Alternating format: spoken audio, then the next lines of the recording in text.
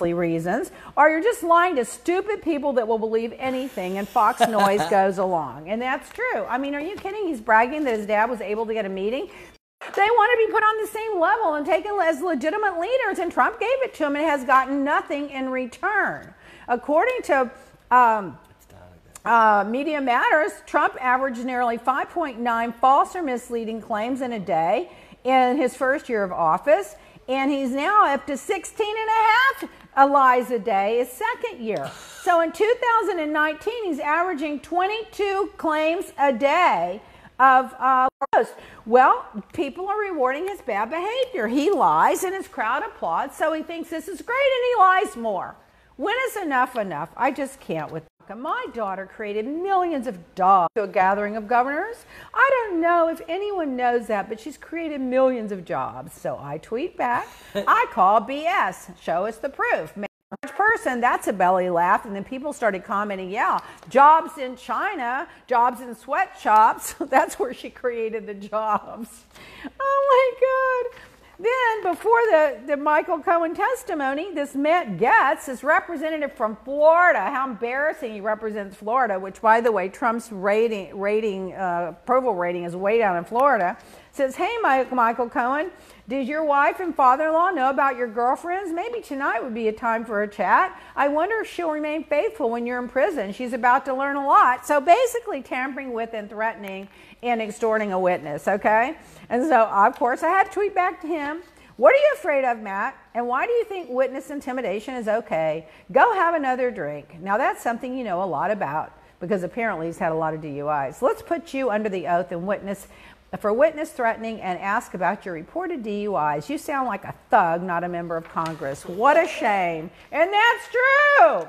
Then I had to tweet out, shame on every single Republican that doesn't want to know the truth about Trump, Russia, any crimes or obstruction. You should all want to know the truth about your president and if he is compromised. Put your country first. Your love for power and your ego should not replace your duties. So apparently the Facebook is down, but the podcast is still going. It's okay. the internet. It's the internet. Okay, well, it's the but internet. we're doing Whatever. good. We're the still podcast going. is still perfect. We are pretending nothing ever happened. Now, Alex Baldwin says that he's been threatened by Trump. He's worried about his security because of Saturday Night Live.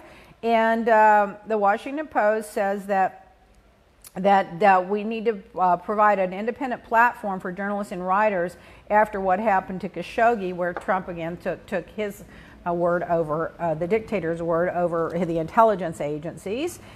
Oh my God, I just can't. So now Michael Cohen goes in his opening statement. Oh my God, I just can't believe it. He goes, I'm ashamed because I know what Mr. Trump is. He's a racist, he's a con man, and he's a cheat. Oh, I know. Now they're saying that because he lied to Congress that he has no credibility. Well, he lied to Congress to protect Trump. So, you know, this is the craziest thing. Comey did what he did to protect Trump, and Trump fired him. All these people that come and fall on their sword for Trump wind up getting kicked out to the curb. When are they going to learn? I loved what that senator from Kentucky said when he was trying to like nail him on how bad, you know, he's like, Trump did this and did this. You're saying he did this, so what does that make you? And he was like, a fool. Yeah, a fool. A man who spent a decade at the right hand of the current president of the United States is now saying on the record that the man is a racist, a con man, and a cheat. We've grown used to the abnormal in Trump's White House, but even by that standard, wow. And then he was a presidential candidate who knew that Roger Stone was talking with Julian Assange, according to the Times. So apparently, according to Cohen, Trump knew that the WikiLeaks thing was going on. That he gave Cohen submitted a check, and now the lawyer submitted a second check showing that Trump knew all about the money paid to the film stars. He showed a check for $35,000 signed by Donald Trump, and then the lawyer just put up $170,000 signed by the Trump Foundation or one of those companies. Trump did not directly tell me to lie to Congress. That's not how he operates. So what Cohen says that he will do is he knows how to send these signals like, there's nothing going on in Russia, is there? and shake his head no, and they're no, there's nothing going on in Russia. And then 3 minutes later, hey, how's that Russia-Moscow project going? Oh my God! That's how the mob operates. Yeah, he coaxes and tells him what to say when they're there. Yeah, that's what he does with Twitter. He's tweeting out his messaging, and then all these people follow. Oh, it's a witch hunt, and then everybody says it's a witch hunt. He guides them down this trail of lies and deceit because that's the message that they know he wants to put out there. So that's how he does it. He doesn't say go lie to Congress. He goes, we didn't have anything to do with that, did we? Well, we know that that's not true, isn't it? And then he goes and convinces them to lie. And if you notice his Twitter feed, he does the same thing. It's a witch hunt. Crooked Hillary. He's giving them the talking points, and these little lamb just running up to the slaughter. Trump wouldn't even have lunch with most of the people at his rallies. I can tell you that right now. Oh, my God. Now, apparently this BuzzFeed article about the dossier is coming back into play. And so far, they've not disproven one thing in the dossier. And, Roy's representing BuzzFeed, and Roy said he went over and met with, what's his name, Christopher Steele, and that, so far, what's come out of the dossier that's been proven not to be true? Nothing. So there's going to be a lot going on about that. Bring on the peeing hookers. Yeah, bring on the peeing hookies. Oh, my God, yeah. Well, I don't know if the peeing hooker story is true or not, but no one's disproved it. Let's put it that way. And they're tape recording him over there, everything he does, and trying to get stuff on him they can use to hold against him. So that's the way the Russians work over there. He also said that there were half a dozen times between the Iowa caucus in January and the end of the June that he would ask, how's the Russia-Moscow Tower project coming? So while he was lying to the audience, well, we don't have any contacts in Russians. Are there any Russians in the audience? We don't even know any Russians. Do we know any Russians? He's over there negotiating for a Moscow tower that has to be approved by Cohen. So he's got... his agenda is to get that tower and to make money off of Russia, not to protect America's interest. He lied about it because he stood to make hundreds of millions of dollars. And apparently, Michael Cohen's got all the receipts, the emails that went to Jared and Ivanka. So they were all three in on it. And Trump, of course, knew about it. But, Trump doesn't email or text. Is that a red flag? When you never put anything in writing? That in and of itself is a red flag to me. Come on, everybody texts. Freida even texts. Trump would often say this campaign is going to be the greatest infomercial in political history because Trump never planned on winning. He was just using it to promote his business and was shocked when he won, according to Cohen. Mr. Stone told Trump that he had just gotten off the phone with Julian Assange and that Assange had told Mr. Stone that within a couple of days there would be massive email dumps that would damage Hillary Clinton's campaign, and Trump responded by stating to the effect, wouldn't that be great? Now remember, he said he didn't know anything about WikiLeaks. Well, let's just see what happens if Roger Stone gets thrown in jail for violating his gag order again, and when how fast he starts singing. He just starts squawking. And then he once told Michael Cohen, he asked me if I could name a country run by a black person that wasn't a shithole. And that was when Barack Obama was president of the United States. He told me that black people would never vote for him because they were too stupid. He asked me to pay off the adult film star. He brought the checks for that.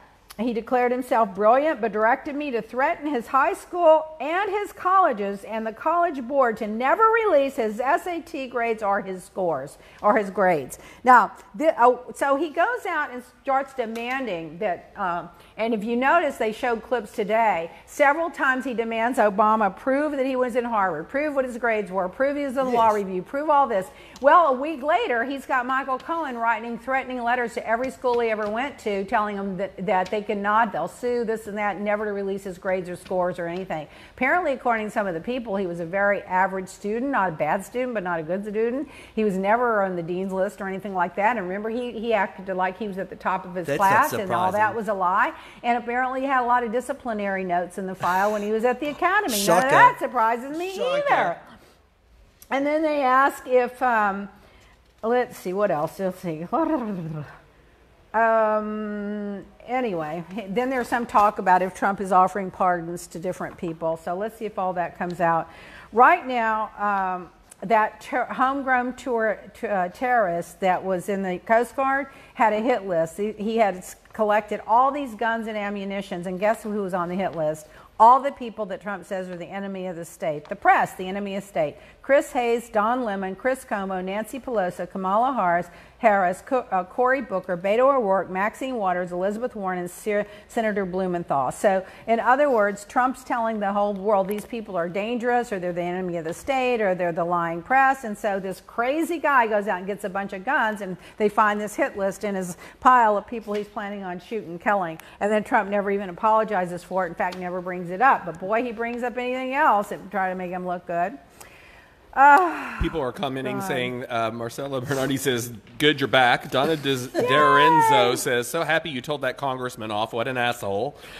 Jay Wynn says, that's right, he did say full. And he says he remembers when Trump said that he would get lots of letters from people in the UK, but the UK can't stand Trump. No, they can't stand him. Yep. There was a clip out yesterday of parades all over the country where they're mocking him. They've got him in a diaper, and they've got him with a diaper rash, and they've got him with the sucking on a bottle. Parades all over the world where they do that, so I find that funny. Anyway, and then, you know, there's this problem. I'll go into that later. We can talk. Oh, I'll just bring this up and then we'll stop. Okay. Executive branch criminal activities by presidential administrations. Trump was in Trump's 2 years in office. He's had 89 indictments, 24 convictions, and 2 prison sentences. Obama, in 8 years in office, had no criminal indictments, no criminal convictions, and no prison sentences. Bush W had 8 years in office, 16 indictments, and 16 convictions, and 9 sentences. Clinton, in 8 years, had 2 indictments, 1 conviction, and 1 sentence. Bush, the older Bush, had 4 years in office, had 1 criminal indictment, 1 criminal conviction, and 1 prison sentence. Reagan had a lot. Carter had hardly none. Ford had a few, and Nixon had Nixon and Trump are almost going to be tied soon. So the interesting thing about that is the corruption always seems to follow the Republicans. Look at this. Trump's had 89 criminal indictments. Nixon had 76. Bush W had 16. Reagan had 26. Obama, none. Clinton, 2. Bush, 1. The older Bush. And Carter, 1. And Ford, 1. It's the Republicans that are corrupt. And why people won't just acknowledge that is beyond me. That's what your fans are saying. Yeah, they're corrupt. There are comments coming in saying, Joy Welmer says, I don't understand how so many can blindly follow Trump with all the evidence right there. Noah Crowert says Trump is the enemy of the state. He is. Don Tannen says Cohen did so much dirty work for Trump, not sure why he would ever thought he would be loyal to him. Unsure who has anyone is loyal to Trump. That's the problem. Trump is a one-way loyal. You have to be loyal to me, but the minute you don't do what I say or what I want, I'm going to kick you to the curb, and I'm never going to be loyal to you. I don't understand anybody that doesn't see that. He's a different type of predator. That's really what it is. True. He grooms people a certain way, so you follow them and you're loyal. The same thing with like sexual predators do. It's the same thing. Deb Smith says she really wishes you would stay on longer. See? We're having a big debate because what happens is after about 30 minutes, a lot of people tune out, and I think it's not because of the content. I think it's because you're in driving and in 30 minutes you're on the podcast. So what you have to do on the podcast is put pause when you stop and pick it back up again and get the end of it, because I don't like these drop-offs at 30 minutes. Otherwise, it's going to have to do 2 different podcasts. Just stay on, hit pause, and when you get back in the car, hit it again. Or when you're at home putting on your makeup, hit it again. Don't just not hear the second half of the show. I mean, after all, we've got to build these ratings. We need sponsors. We've got to get it going over here. Got to share the show. Share the show. Share the show. All right, so we had fun. Do we have fun, Little Black? Oh, Little Black, come to your Sorry about the internet issues, everyone. I know the podcast didn't get interrupted, but the web series got all messed up. So. Well, it wasn't our fault. It was the internet fault. We'll blame. Listen, we've done like 80-some shows now, and that's the second one we've ever had an internet issue. Yeah, but it was the internet problem, not us. We don't run the internet. Yep. Okay, guys, we had fun. Tune in. Please share this. Please listen all the way through. Put pause midway through and listen to the second half. Send all your comments and anything you wanted to hello@leablack.com. Don't forget about this new eye cream. And you're not going to be able to get it. It's going to be out before we get it in. I'm telling you, orders are coming in. hello@leablack.com. We're going to give you an introductory offer on it, and it lasts about 4 to 6 months, so you're going to love it. Mwah, CBD eye cream. Bye.